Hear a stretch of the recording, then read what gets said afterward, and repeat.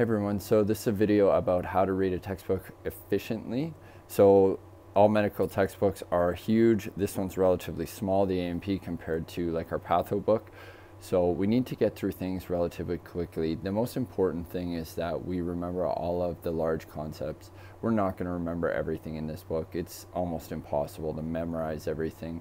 What we want to do more is to understand the key concepts and then read some of the material which supports that, just helps supplement and build our knowledge. So there is kind of a skill to reading a textbook. The first one is going to be, like we talked about, scheduling, knowing how much you need to read and by when. That way we can come up with a game plan, we can have a study goal, and then we can set our priorities.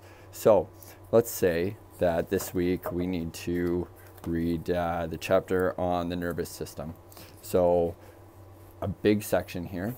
And the way that we can break it down is by assigning, a day to it or a week or whatever amount of time we have. And then from there, we can look at how big the chapter is, how many learning outcomes are and concepts, and then determine how much time we have to allot to it.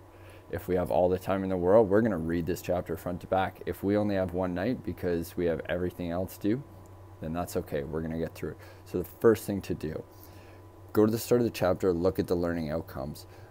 We talked in the last video about exposures and how we need 5 exposures before things are really set to memory.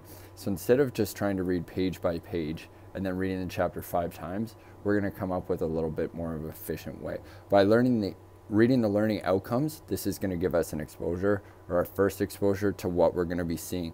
It's kind of like opening up a roadmap and seeing what country we're in, seeing like what the general layout of the chapter is going to be like. From there, what I like to do is read the vocab development, because I don't speak Greek or Latin. A lot of times these common words, we see them more like, yeah, I see the same prefix, suffix a lot of times, but I don't know what it means. This book's really good to have vocab development. From there, what we're going to do is read over the major headings in the book. By reading the major headings and looking at the pictures, we're starting to create that map in our mind of where we're going, what we're going to see. Instead of blindly reading about some very specific topics, we're going to be creating more of a general picture, and we're going to be knowing what to expect. We're going to see the process and the flow. Also, important concept for that is, if we read something and we don't know what it is, instead of fixating on it, we know we're going to come to that concept later. So we can just kind of acknowledge that and keep moving on. My suggestion, never stay put on things too long during the first few exposures. That's for when we get real detail oriented at the end. Once we've gone through all of the major headings and just kind of breeze through the diagrams, we can start getting into actually reading about the specifics. And what I like about this textbook and our patho textbook is we have a review section.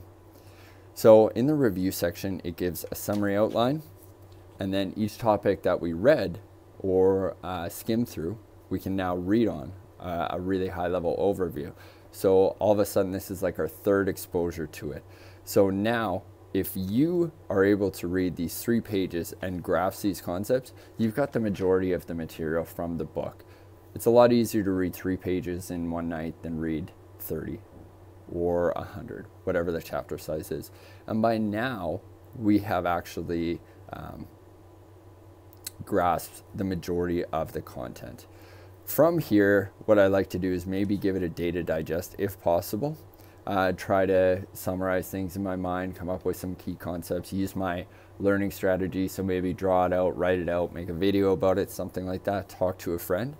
And then when I come back to it, we can do one of 2 things. If we feel really comfortable, we can go into the review questions, which have all the answers at the back. We can test our knowledge and have good explanations on why. Or if we're really not grasping the concept and we really want to dive deeper, now is the time to go back and actually read paragraph for paragraph. Really examine the images. So this will be about the 4th or 5th exposure you have to it, and by now things should really be sinking in.